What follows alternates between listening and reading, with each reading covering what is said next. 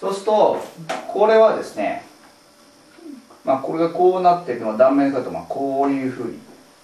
なってるわけですね。でこの温暖前線寒冷前線のこれを前線面といいますね。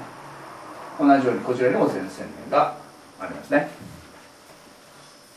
で、地表、これ地表なんですけれども、これは地表なんですが、地表と接している面を前線と、それで、前線と言いますね。で、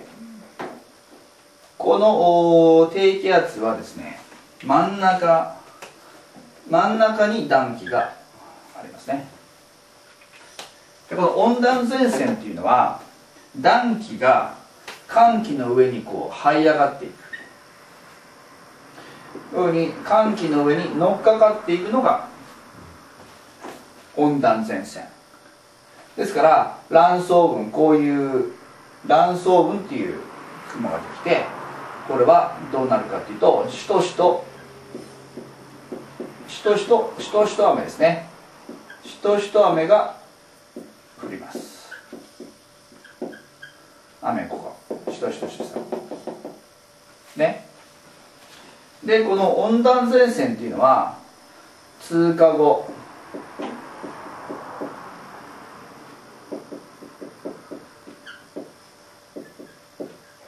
もちろん、通過後温度が上がる、気温が上がる、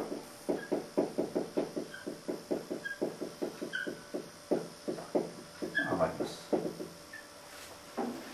なぜ通過後気温が上がるかっていうと、